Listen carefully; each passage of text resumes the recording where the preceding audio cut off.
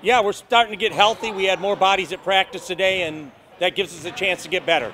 Obviously, St. Mary's is a unique game, requires a special amount of detail to how we're going to play them, and I thought we got some of that detail accomplished this week. I mean, especially this year, they've been having some big wins. They've been playing well, so I mean, I know they want to get that one back, so we'll definitely be ready for them. First of all, it builds my confidence coming to this game, knowing they have pretty much the same guys. And I feel like last year we had like a strong mentality going into that game. So I feel like this year with the team we have also, we're going to hopefully we do the same thing again. They actually climbed one ahead of us in defensive ratings today. I think they're the number 9 defensive team in the country. We're the number 10 defensive team.